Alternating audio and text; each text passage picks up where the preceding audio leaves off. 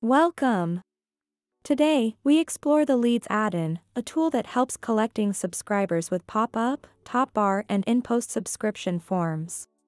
We provide 3 possibilities to choose from: pop-up, top-bar and injection, but it is possible to use more than one simultaneously. Let's start with the pop-up options. After enabling the pop-up, there are 2 settings which are particularly important: show on and show after. With these alternatives, you can choose after how many page views and after how many seconds the pop-up will show. We suggest avoiding having the pop-up appear immediately, because users might tend to close it without subscribing.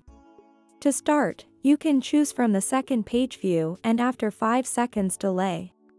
There is also the possibility to select after how many days the pop-up should appear again, and to pick which lists the user can decide to sign up for. The last entry allows to choose on which list the user will automatically be added after the subscription. The presentation and layout of the pop-up are very important too. In the entry layout, we offer different alternatives to customize it.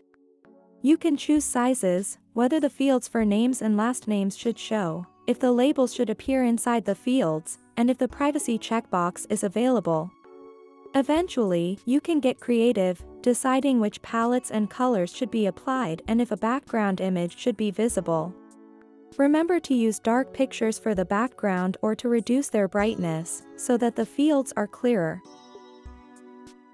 Another choice concerns the text, which is essential to clarify what the pop-up is for. You can add a preamble text and a closing one.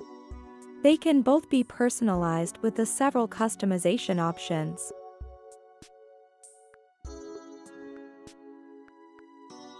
Besides the pop-up, you can also opt for a top bar. The settings are similar to the pop-up ones. It is possible to choose in which lists the user will be placed after subscribing. If the bar will be shown on the top or on the bottom of the page, and the labels for the button and the email placeholder.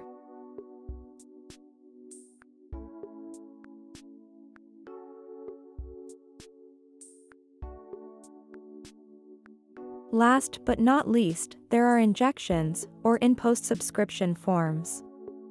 In this case, the form appears at the end of an article. We provide the possibility to choose whether it affects every post or just some categories. The rest of the injection options are the same of top bars and pop-ups.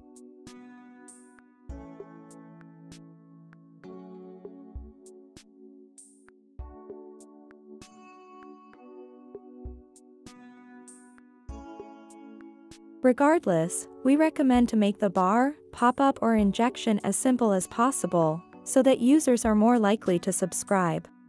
Boost your list growth with our Leads Addon. That's all. Do great with the newsletter plugin.